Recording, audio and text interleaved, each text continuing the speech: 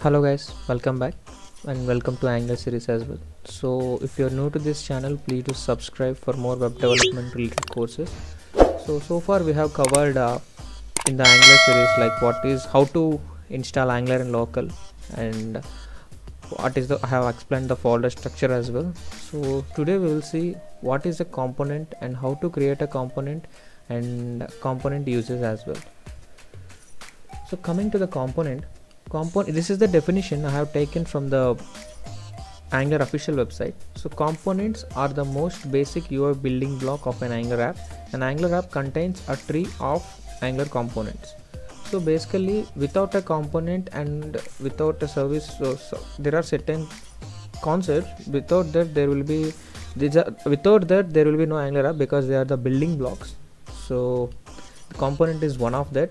So whenever we are creating any component, each component consists of an HTML template that declares what renders on the page, so and a TypeScript class that defines the behavior, and a CSS selector that defines how the component is used in a template.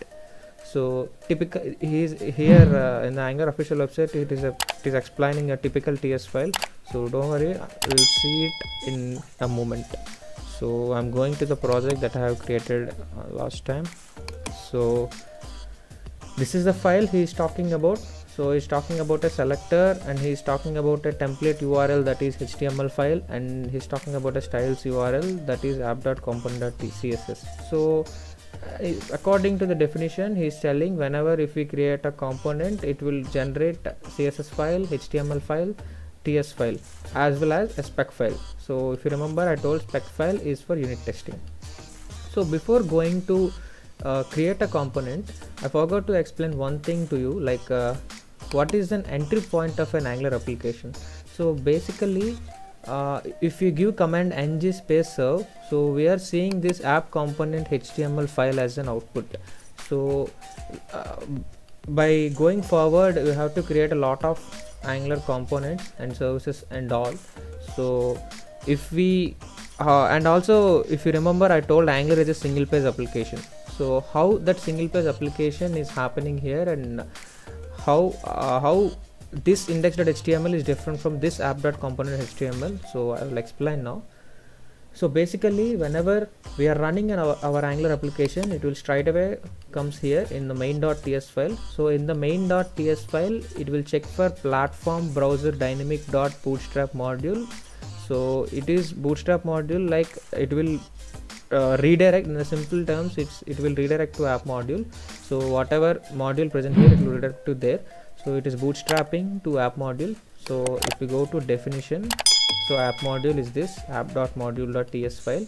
So here ng module, it is declaring the app component. As of now, we are having only one component, so that's why. So app module file is simply a configuration. It is simply a kind of configuration file, you can say, like whatever the components we are creating, we will declare every component here. So here again, it is bootstrapping to app component. So that is the reason it is showing that app component UI in the output.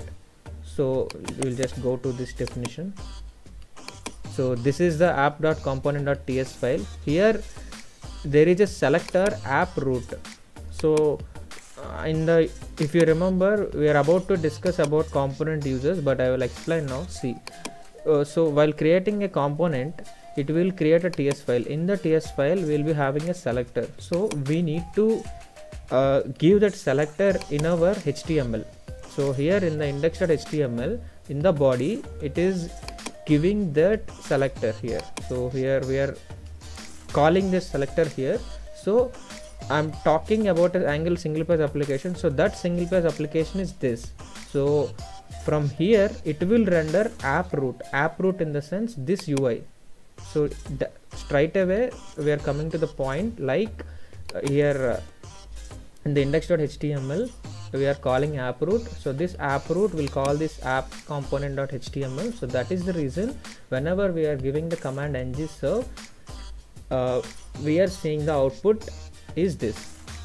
So that's about an entry point of Angular application. Hope you get some idea like why Angular is single page application, and how this output is rendering and all. So now we will see how to create a component. So for that you need to go to our project.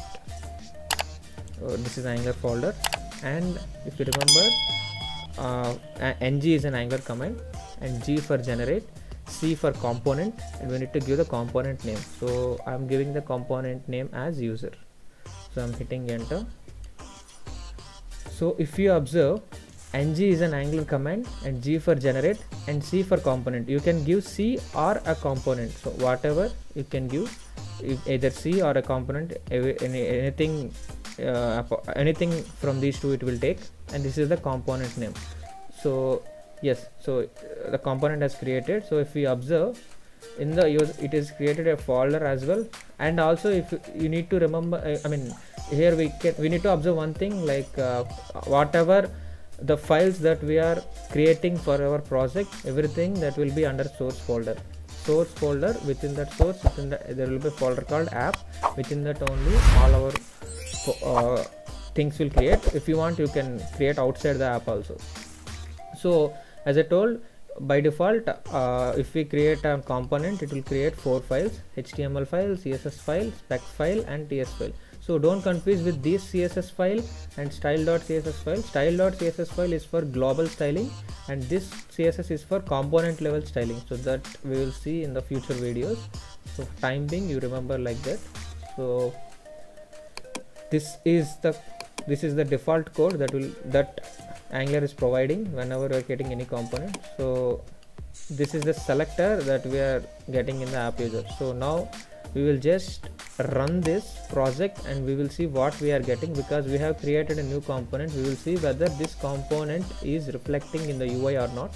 So for that, I'm running the command ng space serve. So running the project will take some time. So now our project running successfully, and Angular Live Development Server is listening on localhost column 4200. Now we need to open our browser with this URL. So we will do that. So we need to check whether the newly created component UI is coming or the old one is coming.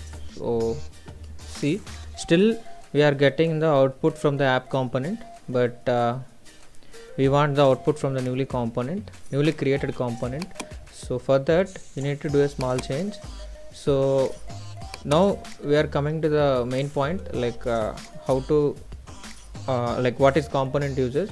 So I'm clearing all this HTML from the app.component.html, and as I told, you need to take this selector, and in this HTML file I'm taking a div, and this is how we need to make use of the component. So I'm calling this app user from this app.component.html. So straight away it will come to main.ts file. It will check for app module, and as I told in the app, see, if you remember, as I told, like whatever components we are created, it will automatically import here. See, previously it was only app component, but now it is user component also. There is user component in the declaration, and it is bootstrapping app component, and it will go to app.component.ts file. It will search for app root, and in the index.html it is calling app root. So it will go to app.component.html, and in the app.component.html we are calling the app user. So now I am expecting that UI will be this paragraph. So we'll just see in the browser. Yes, so this is the UI that we are getting from the newly created component. So far we have covered what is a component, and how to create a component, and component uses as well. So that's it for today, guys. So if you have any doubts about this video, please mention in the comment section, and please don't forget to subscribe to the channel for more Angular related videos and web development related videos. So thank you for watching, guys.